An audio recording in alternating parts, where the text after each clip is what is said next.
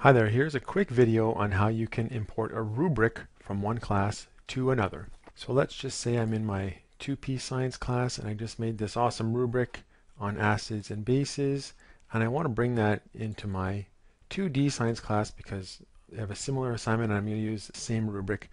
So I'm going to click on the class that I want to bring the rubric into, and then I'm going to go over and click on course admin, and then scroll down to import export components.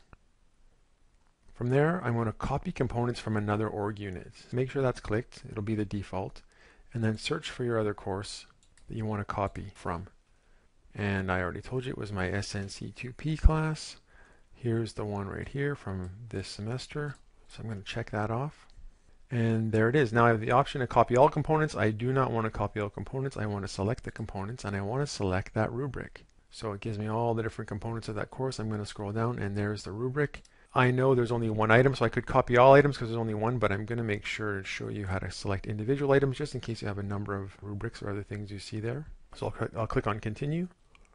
And there's that acids and bases rubric. So I'm going to click on continue. One item to copy, and then I'm going to click on finish. And that's going to copy. It should take just a couple of seconds to get over into my 2D course. So that really quickly copied into my 2D course.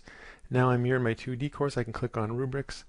And I can see there's that acids and bases rubric that I just copied in, and now I can add that to an assignment or whatever else I want to do with it. But that's a quick way how you can get a rubric from one course into another, nice and easy. Take care, enjoy.